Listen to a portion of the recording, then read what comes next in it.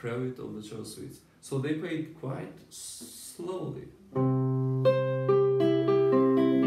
Now, I don't think that's the optimal tempo of it. Let's remind ourselves, this is absolute music. It doesn't have anything to do with cello or any other instrument. It could be written for anything, really. It could be written for the wind. It also reminds of the kind of music making which we have in the very famous